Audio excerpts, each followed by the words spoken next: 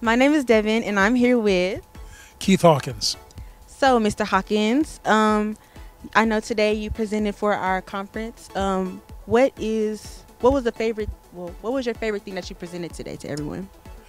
I don't know if I even have a favorite. I think the favorite part of the whole experience is watching young people and also adults just come together and start talking about the things that really matter. To see them come in with their schools and come in separate and to leave together as one. And I don't know, just watching young people find their voice and know that what they say matter, and looking at adults who are speaking up as well and giving you your experience, those experiences, but at the same time listening and growing and learning. So to have an environment where adults are learning as much as kids are learning or students is phenomenal. So that's my favorite about all of I'm doing the leadership workshop. Okay, and what is something that you would like for the people watching and that you hope that everyone who attended today will take away? So many. That's the loaded question. I want people to take so many things away. One is we are who we choose to be. You create habits, and habits will create you. Even going back to you are who you choose to be. You're amazing, you're incredible, you're gifted, you're strong. Schools cannot measure all the gifts that you have. And so I want students out there to know that there's something special in them. They have a gift, they can do incredible things. And like we talked about today, it's all a process. So you got to love it. It's hard, it's difficult, it's challenging, but that's what makes growth, and that's the most important thing. And so I want just everybody to know that you can do and become whatever you want when you make that decision. The most powerful force in the world is decision making. So the moment you decide to I want to do something great with my life, I want to do something to help others, I want to do something to make people proud, I want to do something that can change the world. I don't think those are just words, I think they're actions.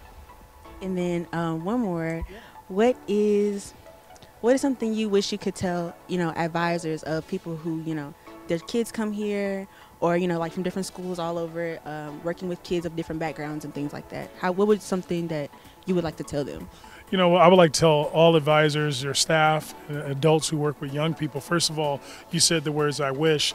One of my teachers taught me not to wish, because whenever you say the words I wish, what you're saying is I wish I can, but I can't.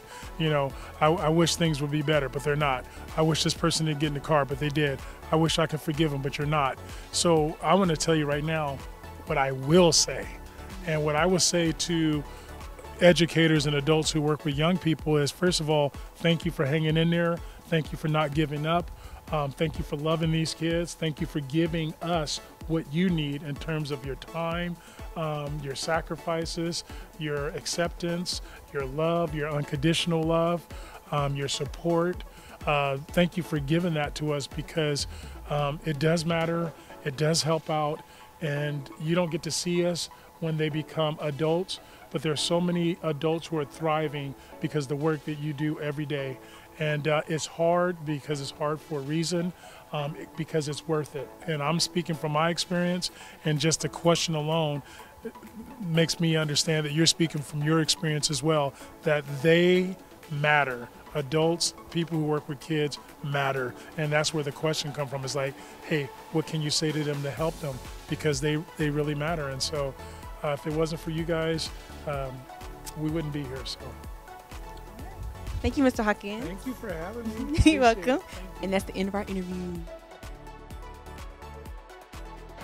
Okay, so this is Joe Boyer. I'm the assistant principal at the Evergreen High School in White Center, Washington. Neither white nor centered. And we're here with some students and staff to really learn how we can operationalize student-led and staff-led culture building. So what are our routines? What are going to be our rituals? At our school, we believe that tú eres mi otro yo, you are my other me. And we really want to take that lens and apply it to what are we doing in September, October, November, and how we're going to build that out. And we're doing it with staff right here. So good luck. Let us know what works for you. And it is always a great day to be a Gryphon.